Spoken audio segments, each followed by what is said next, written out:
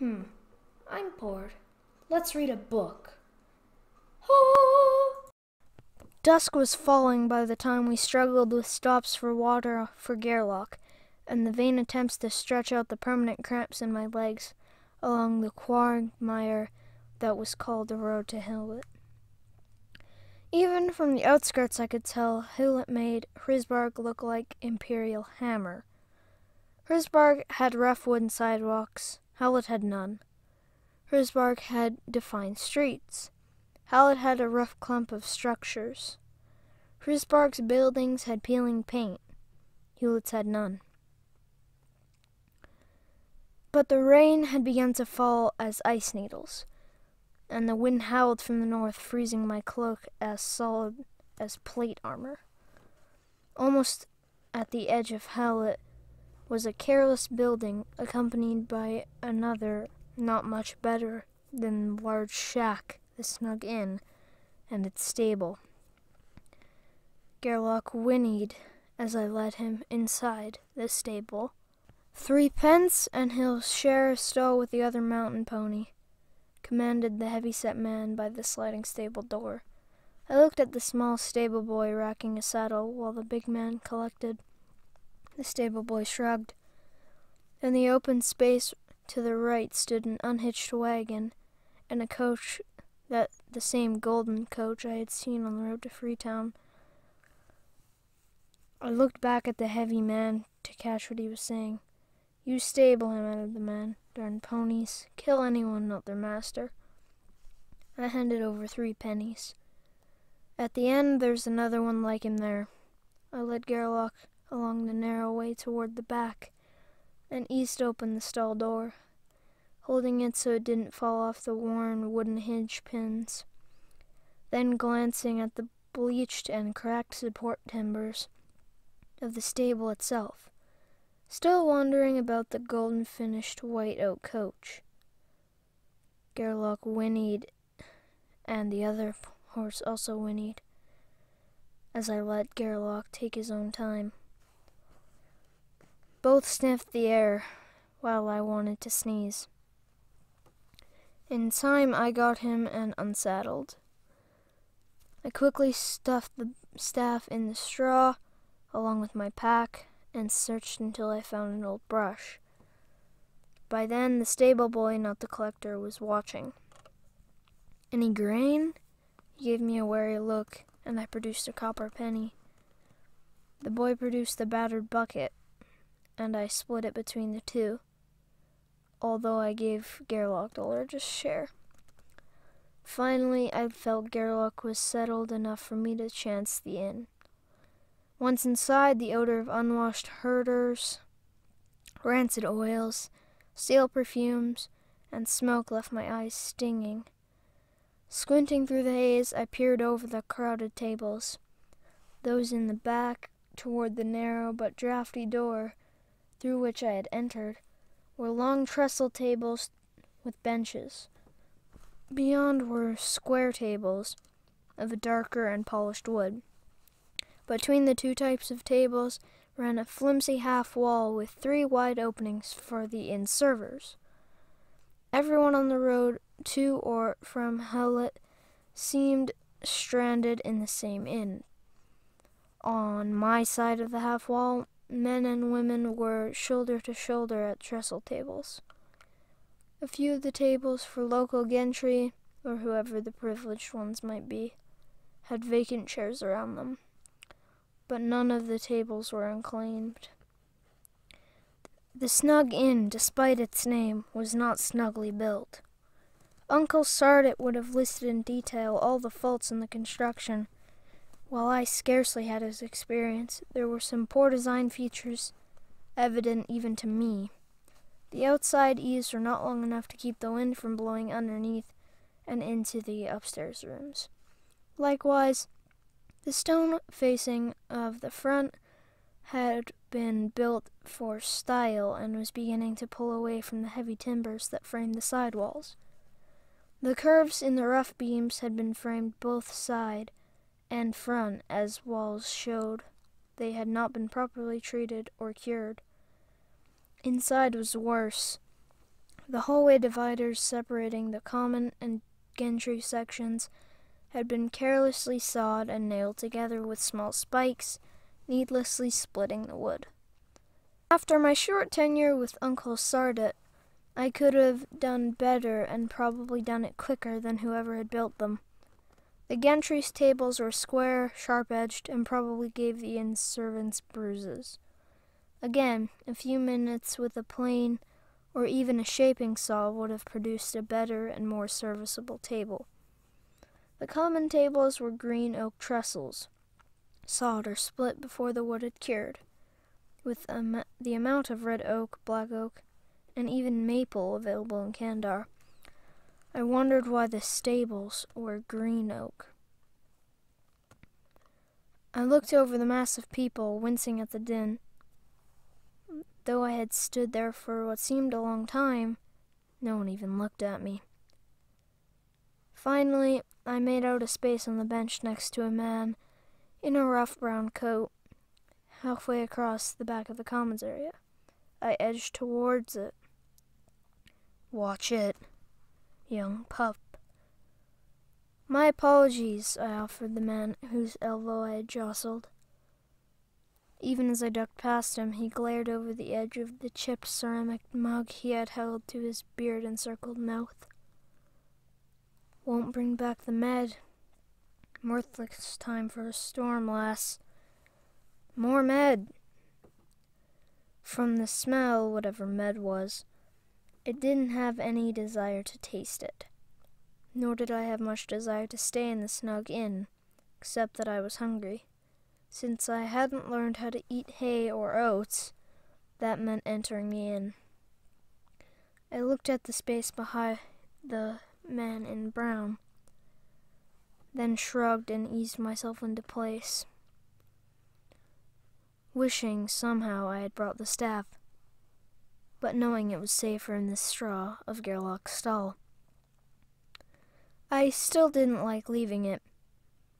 "You?" asked the brown man, bearded and hunched over his mug of steaming cider. From his muscles and his belt, I would have guessed a carpenter. Of course he didn't know me, I hadn't told him. Laris used to be a woodworker before I left home. All of which was true enough. "Woodworker? Too darn fire for that." He glared at me. I sighed. "All right, I was an apprentice woodcrafter. Never got further than benches and breadboards." "Ha, at least you're honest, boy. No one would admit that, weren't it true?" Then he glanced back at his cider, ignoring me. Left to my own devices, I waved at the serving girl, a black-haired and skinny thing. She wore a sleeveless brown leather vest and wide skirts. She ignored me as well, so I began to study the people while I waited for her to get close enough for me to insist on something. At the table closest to the hearth sat 4 people, a woman veiled below her eyes, wearing a loose-fitting green tunic over a white blouse, and presumably trousers. She was the only veiled woman I had ever seen, but if her lower face was unknown, her clothes were tight enough to reveal that her figure, at least, was desirable. Her forehead was darkish, as were her heavy eyebrows and hair. Bound with a golden card into a cone shape over the back of her chair was a heavy coat of white fur I had never seen.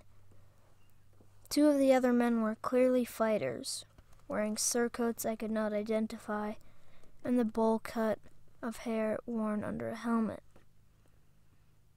One fighter was older, white-haired and grizzled, but his body seemed younger. His black was to me, and I could not see his face, though I would have guessed it was unlined, despite the white hair. The other fighter was thin, youngish, with a face like a weasel, and dark black hair to match.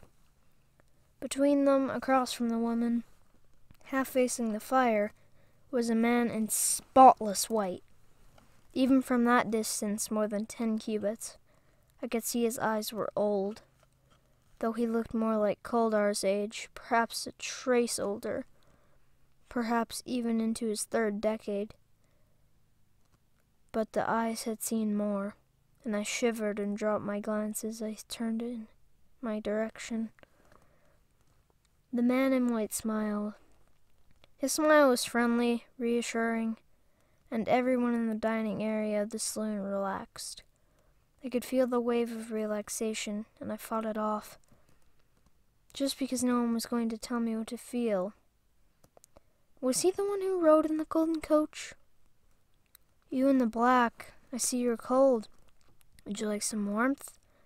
I felt he was looking at me, but his fingers pointed at the 3 figures huddled against the timbered wall behind me and to my left. The 2 men and the woman, all clad in shapeless gray-padded jackets that marked them as herders of some sort, ignored the question and looked down. Fine. I can tell you've come in from the blizzard's chill.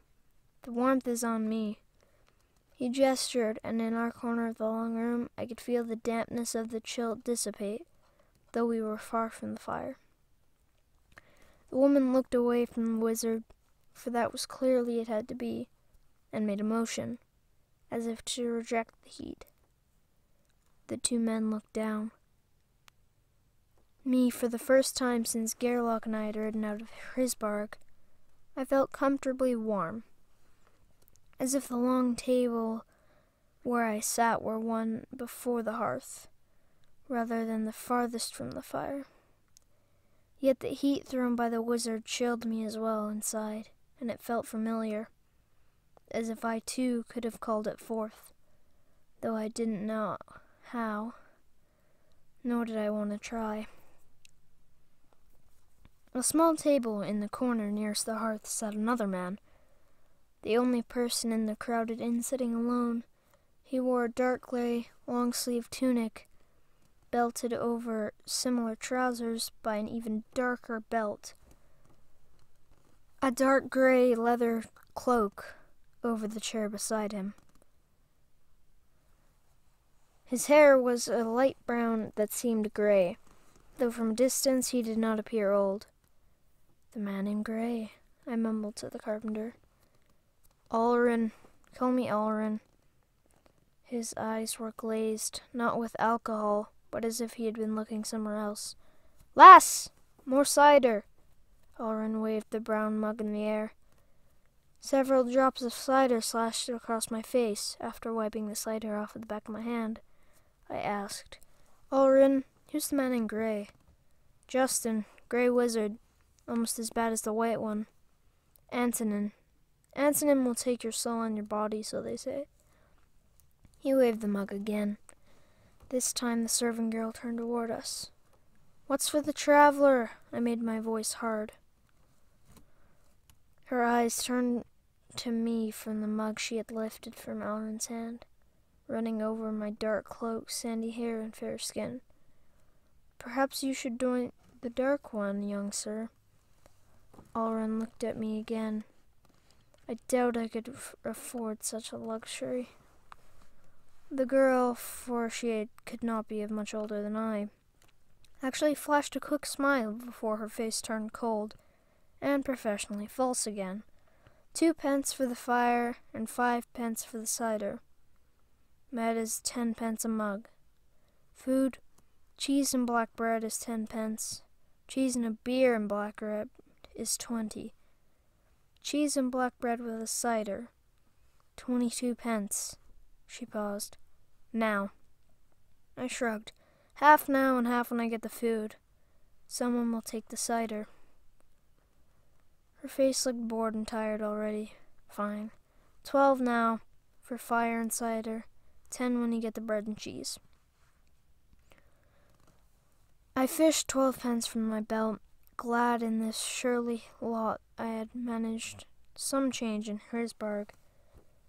You'll break a traveler in this weather. You could stay outside. She slipped the coins through a narrow slot into a locked and hardened leather purse on an equally heavy leather belt, and handed me a wooden token. Then she was picking up mugs and coins all the way along the table, passing out tokens as she stacked the empty mugs on the heavy wooden tray. The door behind me opened, and another rush of cold chilled the black side of the common room again. A pair of road soldiers stood there, wearing heavy, short riding jackets, swords, and carrying long-barreled rifles used in peacekeeping, not in warfare. Not when the smallest of chaos spells destroy their effectiveness. A thin man wearing greasy brown apron and waved a truncheon toward the pair. It really is. Storsnoy. The bigger soldier, 4 cubits tall, was as much as flab as muscle, jabbed the other, a man not much taller than the serving girl. Then the two walked toward the innkeeper in the kitchen. Conversations dropped to whispers, or less, and the two made their way toward the innkeeper. The heavier soldier had said something to the thin innkeeper, who looked puzzled. The soldier raised his voice. "Said demon horseman seen on the side of Dukes of Freetown's lands," repeated the smaller soldier. "Demon weather anyway. Roaches," mumbled Alrin the carpenter. "Why?" I asked, wondering about the demon horseman. "Paid by Montgrin Council to keep the roads safe between the border and Hewlett. Passed by the Thieves' Guild for an exemption." Alrin looked toward the servant girl. "Where's the cider?" The road soldiers went through the wide stone arch into the kitchen, and the servant girl came out, holding high a tray of mugs, somehow not spilling any of them. Vapor whispered from the hot cider as she neared the chilly end of the common area where we sat. The dark-haired server avoided my eyes as she set the mug down before me and the next before Alrin. "Look," I yelled in Alrin's ear, pointing toward the wizard in white. Carpenter started, and I switched mugs with him. "Look where? Just Antonin?" He pointed this way, I tried to explain. "Yell not at me, youth." "I am sorry." And I was, but not because I had yelled. Alrin looked at the cider, but did not drink immediately. I took a sip of mine. Ooh. The searing of my tongue and throat explained why the carpenter had waited. A hush dropped over the gantry and common areas of the snug inn. I saw that the man in white was standing, looking over at Justin, the grey wizard, whatever a grey wizard was. "A deed more than a deed," said Justin, so softly I could not hear all of his words. "A deed is a deed. Do parents really receive?" Justin the Grey? Antonin stood by his table. The woman in green tunic ignored Antonin.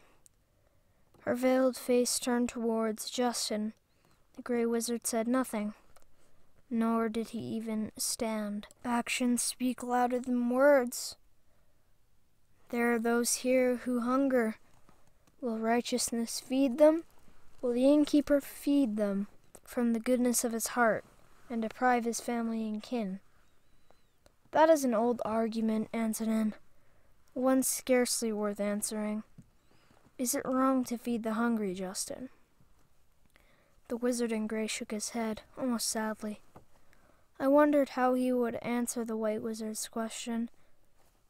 Is it wrong to feed the hungry, Justin? Even the herders in the corner turned toward Antonin. You, among the herders, does one of you have an old goat? A tired ewe that will not survive the winter? Come, 2 silvers for such an animal, certainly a fair price. I found myself nodding. Even in early winter, a fair price for an animal that might easily die in the frigid 8 days ahead. The wizard in grey shook his head once more, then sipped from his mug, watching Antonin beamed from where he stood at the table. "Innkeeper, for the use of your serving table, silver also." The innkeeper, wiping his thin hands on the greasy apron he wore, smiled briefly, not with his eyes, as he looked at the crowd. "Enough, esteemed wizard, but I would hope in your charity that you would make good any damages." "There will be no damages," Antonin gestured toward the herders. "Who will take my 2 silvers?" "Here, Lord Wizard."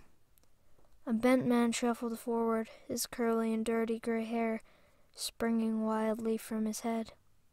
His leathers were filthy, so battered their original color was lost beneath the dirt, and so tattered that the yarn laced through them and around them barely seemed to hold either his vest or his trousers together.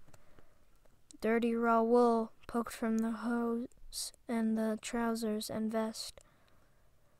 "Bring me the animal." "Will he slaughter it here in the inn?"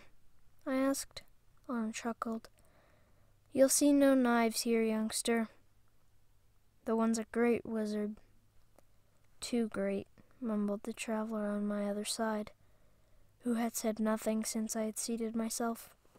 He turned to his companion, an older man dressed in a faded green with a heavy green cloak still wrapped around him. A chill wind bit through my own trousers as the herder left. Through the doorway was open only an instant or so. Outside, the wind was beginning to moan, and the dark early dusk was nearly gone. I wondered how much more ice would fall before I could leave the inn. Or would it be snow by morning? Alrin's slurp reminded me of the mug I held between both hands. I sipped my cider carefully, but could taste nothing foreign. Still, I waited after my first sip. Thunk. 10 pence! The servant girl laid down 2 heavy slabs of black bread and a thin wedge of yellow cheese. And the token back. I handed her the token and a silver. Now I had cheese and bread, and I wondered if I could eat it safely. As I glanced toward the gentry section, I found the eyes of the gray wizard upon me. He nodded slightly, as if to say that I could. I looked at the cider between Alrin's hands. The wizard's face was unreadable, which was an answer enough. But why would he even answer my unspoken question? And why did I trust the man in gray and not the one in white? Taking a small bite from the tangy black bread, I tried to figure out the answers. Tamara would have called me a fool for even entering the inn. Samuel would have shared the stable with the animals. And who's to say who was right? The outside door opened wider, and the wind dispersed the lingering warmth that had grown from the body heat of the crowd. I swallowed another chunk of the dry bread, washing it down in the lukewarm cider. Thanks for watching. If you enjoyed this, please like, comment, and subscribe, and turn on notifications so you never miss out on any of these videos. See y'all in the next one. Goodbye!